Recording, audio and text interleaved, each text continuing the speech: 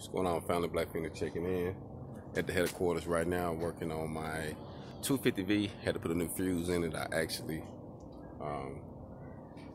don't know if it blew or it dropped. I think I tilted over because it seen a little.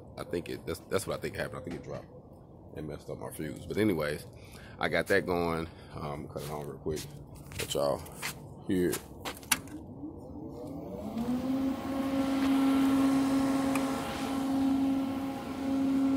So this is a damn good unit, like damn good unit, and this is an older unit. And remember how I always say that it's good to know how to invest your money. This unit right here, brand new, was close to $4 grand, and I paid $450 for it probably like over a year ago. And this has been a damn good unit since I've been using it. I done used this several times.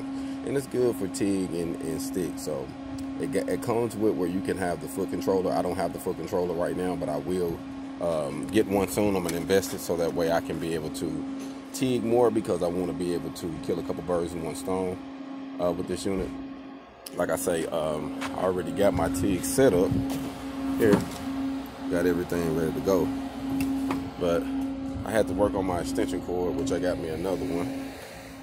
And I got it over there at the RV Power on that side. But I'm just utilizing what I got. You know how I say, you know, it comes to a time where we're going to have to just utilize the things that we have, you know, instead of always buying something new all the time and always investing in things that we necessarily don't need, or spending more money than we need to spend. It's good to utilize what you got or find things used. You know that old saying, one man's trash is the next man's treasure? That is true. Very, very true.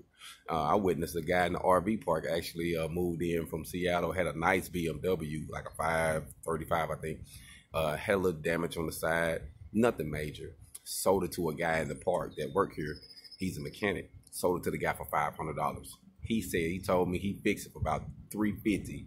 Now he's driving around and it looks nice, and told me he about to sell it for $3,500. That's what I'm saying, man. It's all on how you network. Use your skills to get you a bag, man. Use your skills. So think about that as you quarantine yourself, as you think of how you want to do your business, how you want to grow yourself independently. Don't count nothing out. I would just say think outside of the box. Anything that's possible. If you don't know, find out. HogOn.